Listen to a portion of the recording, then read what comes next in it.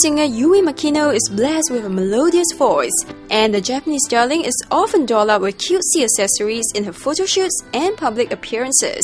But she says there's a tomboy hidden beneath her sweetie pie image. スイートって言っていただけてすごく嬉しいんだけど、でも自分ではあんまりスイートだと思っていなくて、割とドライです。Does it mean boring? ドライってどういう意味ですか？ boyish.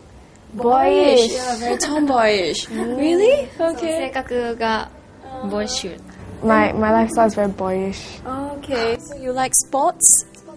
ねSo I like swimming and badminton. Oh, badminton. You consider yourself a very boyish person. So do you find it very difficult to have to put on makeup, put on all these little accessories to doll yourself up for all your media appearances?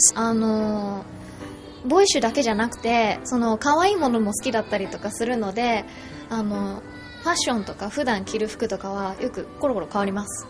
And the girl next door seems to be determined to stick by her current image. She's also not interested in becoming the next J-pop sensation. もともとずっとピアノをやっていて、クラシックをやっていて、で、ピアノ弾きながら歌ったりとかするっていうスタンスをとっているので、スタイルをとっているので、激しくかっこよくというよりかは、しっとり綺麗にみんなに落ち着いてもらえるような、癒しを与えられるようなヒーリング的な要素を持った音楽をやりたいです。